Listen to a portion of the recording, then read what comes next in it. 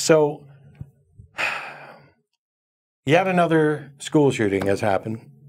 Today? No, in the past week. Okay. They're having about, the rate is about one a week. No, it's not. And that's exactly what I'm going to talk about. Because I could sit here and rant about how, you know, the religious right and ultra-conservatives and the gun lobby just don't seem to want to care to do anything. What we first hear every time is thoughts and prayers.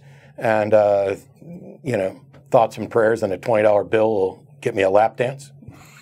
Thoughts and prayers do nothing.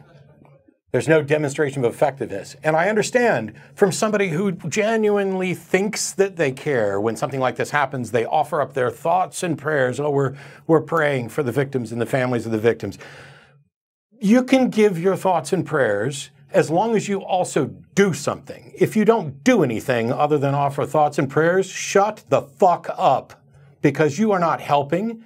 I understand how frustrating it must feel to think that there's nothing you can do, but offering up thoughts and prayers has been proven ineffective because it's offered up every single time we have something like this, and it doesn't change.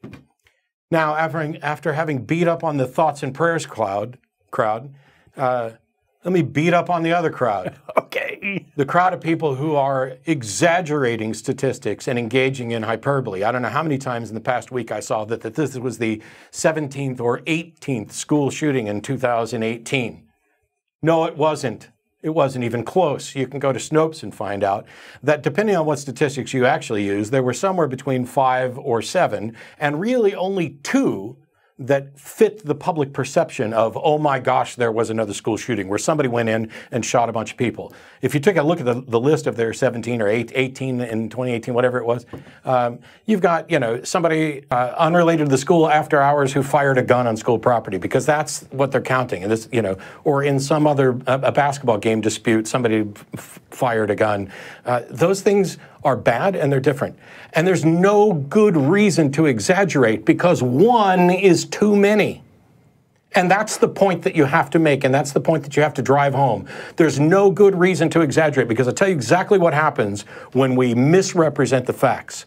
You get some jackass like Ben Shapiro putting out a video talking about how the reactionary left is exaggerating the problem and it's really not as bad as anybody thinks, and that gives people a reason to continue doing absolutely nothing about it. So make good arguments and use good statistics, because it should be easy to say this should not happen. And not only does it not happen with the frequency in other countries that it does here, it doesn't happen at all in some of them. We can have reasonable discussions about how we're going to deal with guns and bullets and all this other stuff.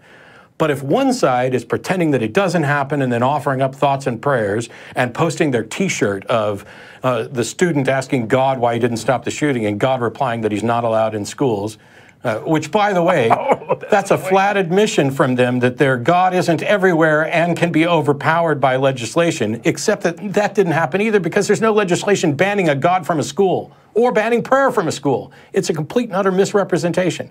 But they want to throw out thoughts and prayers in their T-shirts, and then nothing gets done, and we come back to this over and over again. And the people on the other side are like, oh my gosh, this is the biggest problem ever, and the world is just getting worse, and it's going to hell in a handbasket. No, it's not.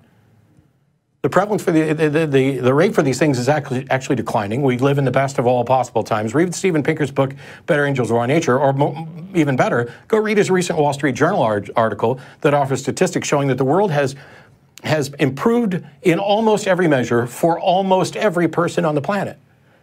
And that puts perspective on it, not so that we can pretend there's no problem, but so that we can accurately assess what the problem is, measure the risks and rewards, and figure out the best course of action to try to prevent this from happening. And I'm not going to claim that I know what it is, and I'm not interested in getting into a debate about it, you know, in the course of this particular show.